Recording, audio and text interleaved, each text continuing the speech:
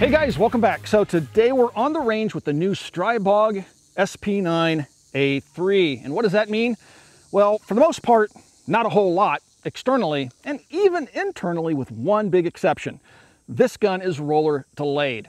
So the previous versions of this firearm were just directly blowback. This one has a roller delay system in it that's nothing like an HK system. We'll break this down and show you what it looks like. It's very simple as compared to the HKs actually. And it does seem, at least in our shooting, that it has a slight, very slight advantage in terms of recoil reduction that we can tell. But we're going to get into this gun, talk a little bit about it. We're not going to rehash everything that we've already covered in our previous two SP9 videos.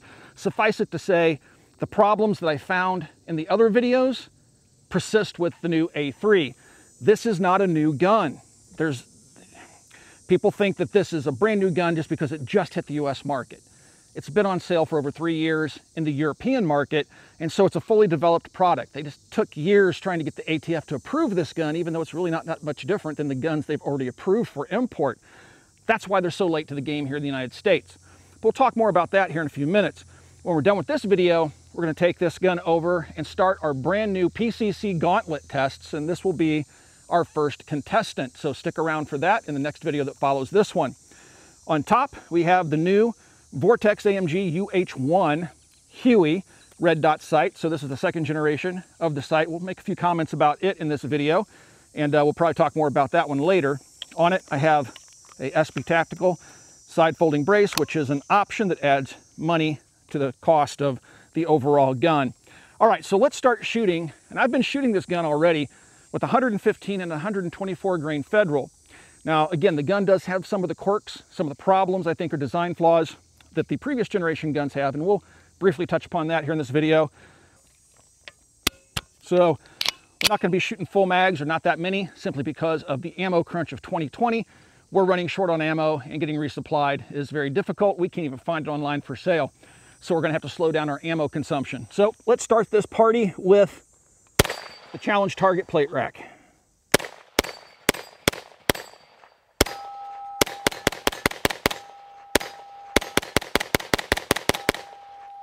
All right, so those are 115 grain rounds, and those do come from our friends over at Federal. They support us here at the channel by supplying the ammunition for free of charge. Now you'll notice I'll keep reaching up, tightening this thread protector. That's because it'll walk itself loose over and over again. One more mag dump here really quick for you guys so you can get an idea of the gun working. Watch that recoil impulse. And malfunction. Aha, stovepipe. That's the first stovepipe I've had with the gun. Interesting.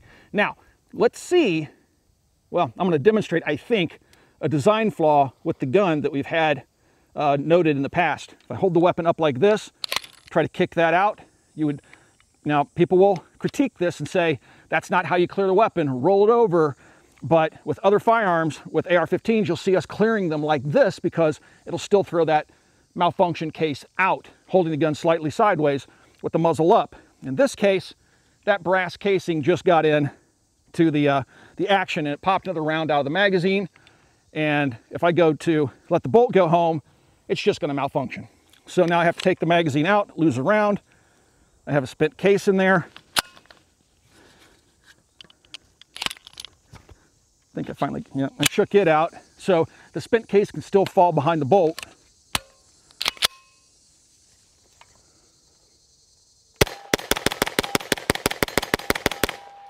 All right, so that was literally our first malfunction in about 300 rounds. All right, and I've primarily been using the older magazines. The new mags have these steel reinforcements. All right, so let's take a little bit closer look at the new A3. We would like to thank our friends at Big Daddy Unlimited for helping to make this and other videos possible. If you'd like to help us out, swing by the BDU website, and just for 99 cents, you can try out their service for 1 month. And they're basically like the Sam's Club of the online world. So check them out. If you would like to stay a member, go by militaryarms.org. There's a big link right at the top of the website, and you can stay a member for 20% off every month going forward. So please check them out. Myself and other YouTubers and bloggers have already talked ad nauseum about the SP9A1. So the SP9A3 not being that much different, I'm not going to get into a whole lot of time here talking about features you're probably already aware of. But you have the option, of course, of putting an SP Tactical brace on them.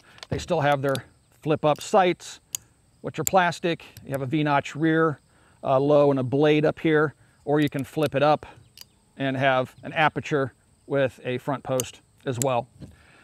You have pretty much full ambi control, so you have select lever on both sides of the gun, both sides of the gun.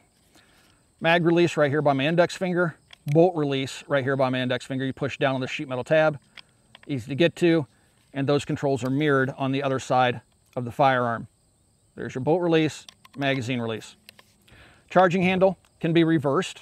You can't have two charging handles in it at a time, so if you want to charge it from the left-hand side, that's great. If you want to move it to the right-hand side, you can do that during disassembly. Very easily done. But it has a non-reciprocating charging handle, so when that bolt is to the rear, you'll notice that the charging handle moves independently, so you can fire this with a C-clamp and you're not going to have the charging handle hit you in the hand and cause a malfunction. Out on the end, we have a thread protector and a 1/2x28 thread for suppression.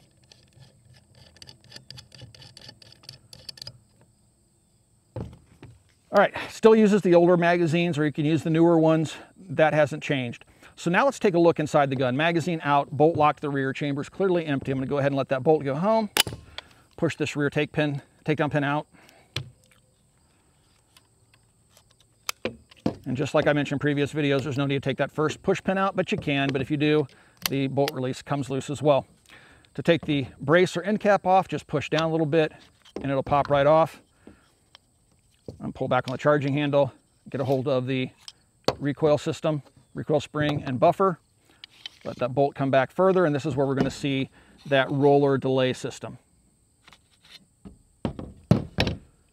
So this is your roller delay system. See that little piece moving right there? So when it's locked, the pressure of the cartridge is going to push rearward on this bolt, and that'll eventually push this little roller up, which will draw in this front piece, which engages with the charging handle, and that will unlock the pistol. So this roller's down in the locked position, it's pushing back, the forces of recoil are pushing back on that. It'll push up on this little pin, retract this piece, and now the bolt's free to move to the rear. Very simple and elegant design. Taking it apart, I mean, it just comes right apart.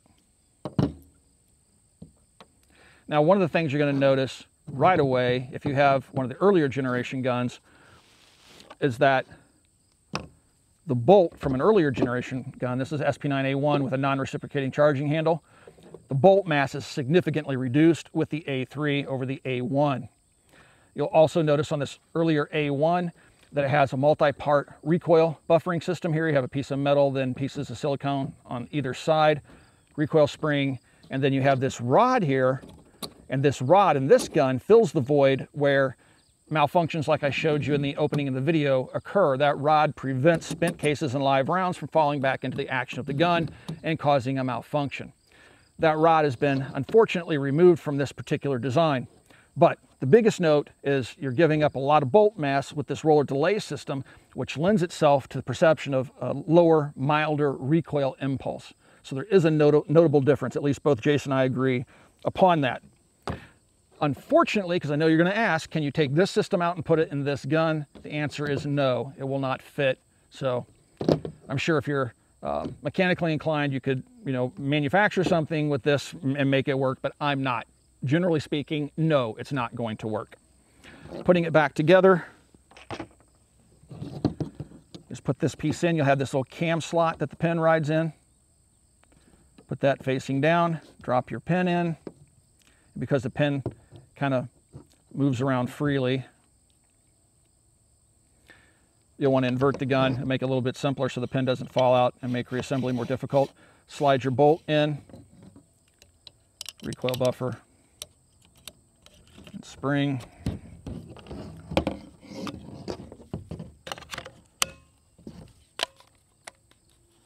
And those are the biggest mechanical differences between the A3 and the A1 that came in before it. Here's some 115 grain Federal.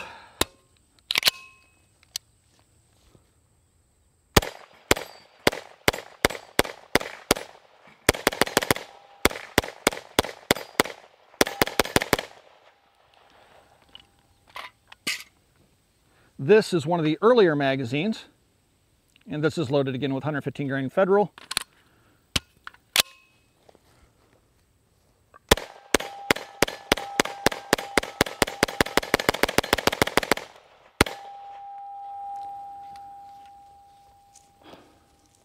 I don't know what's going on. I've oiled it.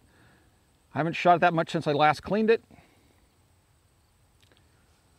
But it's definitely having failures. Now, this is perfectly set up again for the spent case and maybe even a live round falling back into the chamber. To avoid that, rotate the gun completely on its side and kind of nose down a little bit. And it should resolve your malfunction. So doing the AR-15 style clearing, you're gonna be better off pointing the muzzle down and the gun on its side to clear it. Otherwise, if you do this on its side, it can fall back into the action of the gun.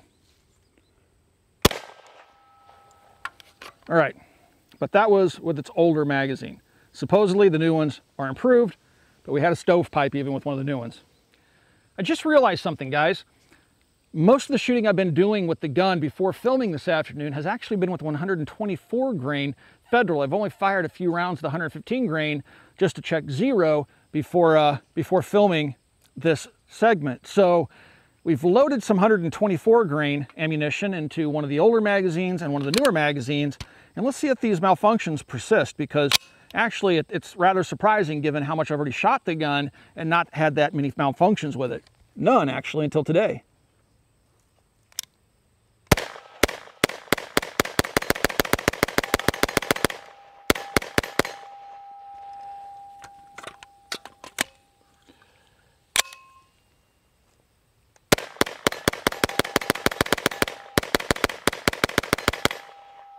So, yeah, I think it's going to like the heavier 124 grain stuff, at least this particular version. Now, I know that Mr. Guns and Gear did a video on these, and he had a lot of functional issues. I don't know if he was using reloads or what, but I know he had a lot more issues than I'm having. Now, he was also using some of the Syntex, which we used in some of the earlier guns we had a lot of functional issues with, which is one of the reasons why we're using ball. Now, I know that the owner of grandpower, Jaro, has said that the guns were designed for the European market to shoot plus P plus 9mm. And they know that here in America, we don't shoot plus P, much less plus P plus. Plus P plus is almost impossible to find. Plus P is ridiculously expensive.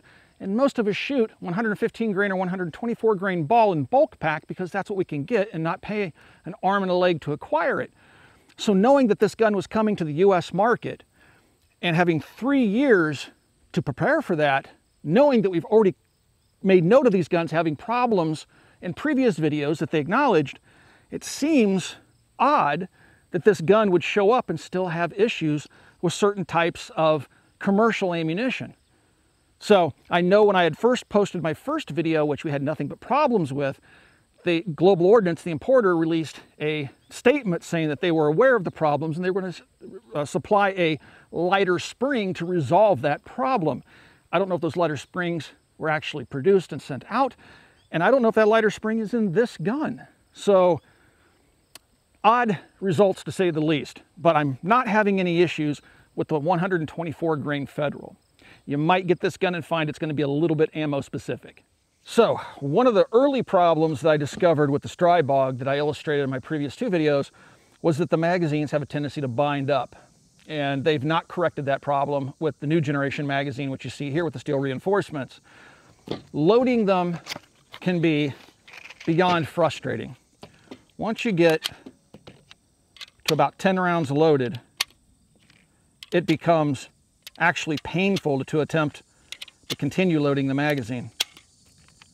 It has a very heavy spring, but what's happening are the rounds are binding up inside the magazine as the rounds stack. Now it's requiring considerably more force to load.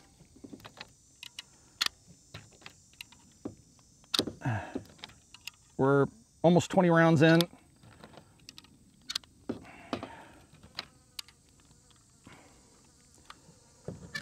You can hear it just making like spring door sounds.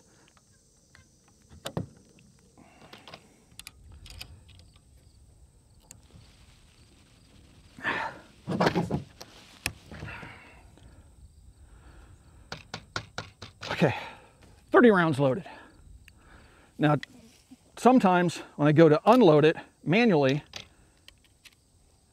you'll see how slow the magazine, I'm bleeding, look how slow the magazine is to push the round up. See what's doing there? Now this could cause functional issues with the gun. Now, it may get the magazine to feed as the gun jars under recoil, but this is not normal behavior for a standard double stack magazine.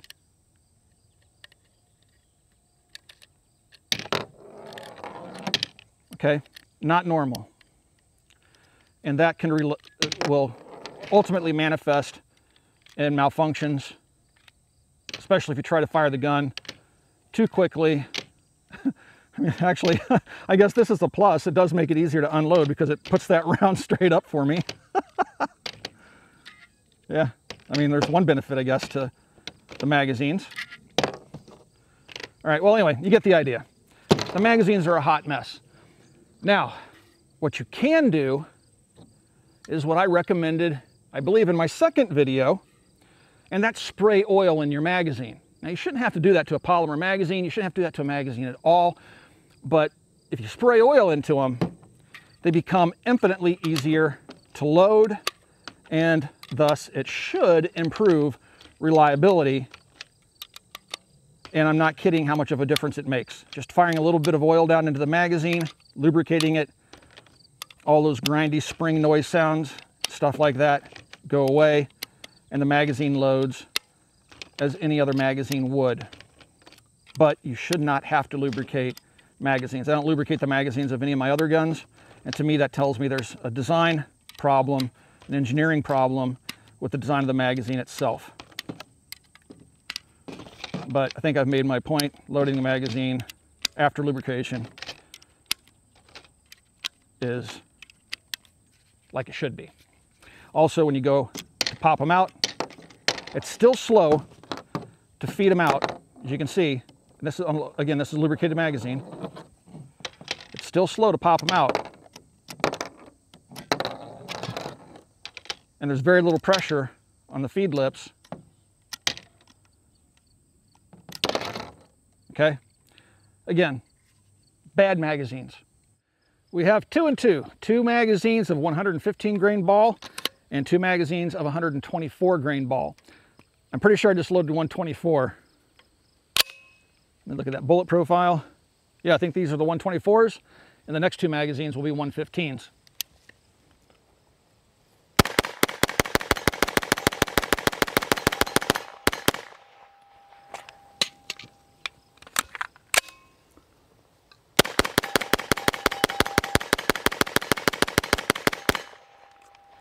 All right, let's move over to the 115 Federals.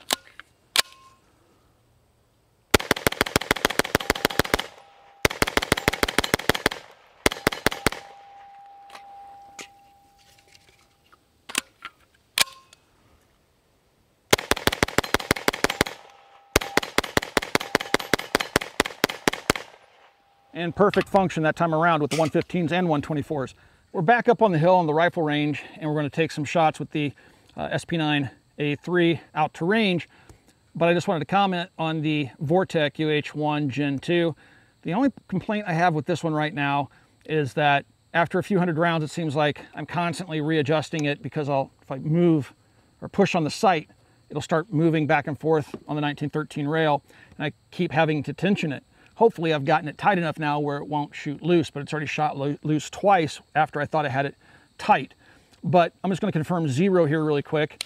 And while I was out here shooting the other day, I was actually getting hits all the way out to 300 yards with this. And hopefully this thing is still sighted into the point where I can get some hits, maybe out at 200. Let's try that first.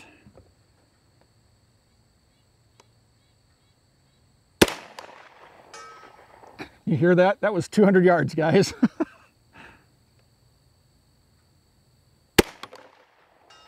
Another hit.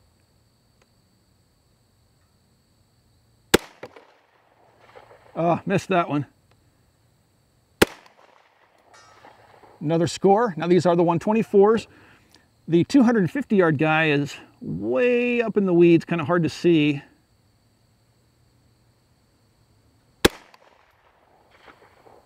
No.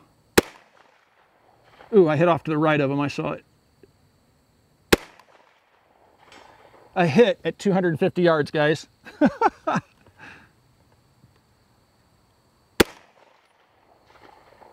Oh, this is so hard to see that guy. Another hit, 250 yards. At 100, really easy. So the UH-1 has a dual reticle, so you have a dot in the center, you have an EOTech style circle around the dot, then on the very bottom you have a triangular chevron. And what I'm using is that chevron to get myself out to range, even with a 9mm carbine. Well, actually it's a PCC with a brace on it, but you get my point. Let's see if we can go to 200 again. So at 200, I'm just holding it between the chevron and the red dot. I went off this right edge.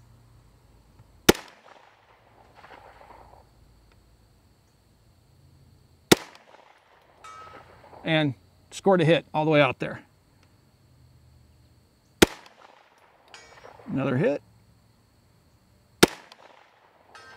Another solid hit.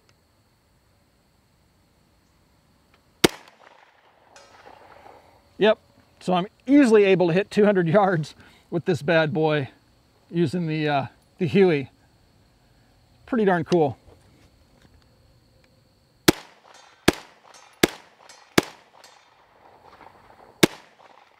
Oh, just missed one. So, what do I think of the gun? Well, if you could get it at its regular price point of right around $700, if I'm not mistaken, these were under $800 originally. With the blowback versions, it's really hard to find these right now. They're coming in the country, but they get snapped up fairly quickly. You can find them on places like Gunbroker, but people are paying up to $1,200 to $1,400 for them. They are not worth that, so don't be tempted by panic buying prices. If you can find one for its actual retail price, yeah, they seem to be a decent gun. It has its quirks, so just know that you're going to probably want to put some lube in the magazine and run the hotter ammunition that you have. So in this case, this gun likes 124 grain rounds and seems to stumble every once in a while with the 115 grains. So look for range ammunition that's warm enough to keep the gun running reliably, and you shouldn't have any problems there. And the only other quirk is if you have to clear a malfunction or if you want to empty the gun. Here I have a loaded magazine. If I want to empty the gun, just make sure that when you do that, you don't hold it like an AR-15 with the muzzle up, because if you do, that round, it popped out that time, but that round can fall back into the action of the gun. Sometimes you can shake it out, other times you have to disassemble the gun to get it out, especially with a spent case. So, it is definitely a mild shooting 9mm, so that delay system seems to make a little bit of a difference. Again, we have less reciprocating mass, but I can't say I noticed a major difference. And overall, the quality of the gun seems to be fairly good. So, anyway, if you guys have any questions, ask those questions down below. Also, please like and subscribe and share this video, because that really helps us with the algorithms. And if you would like to support us here at the Military Arms channel, because we did purchase this firearm so we could give you unbiased information, please consider supporting us in our efforts to do that. And you can do that by becoming a Patreon supporter. There's a link in the video description down below. Swing by and check us out over on Patreon, or right here on YouTube. Right underneath the video player, there's a little join button. Click that join button and support us right here on YouTube. And it really does help us out and keeps us going, because we rely on you, our viewing audience, for our revenue. And last but not least, guys, please swing by and check out coppercustom.com. Thank you for 12 years of support, and we'll talk to you guys soon.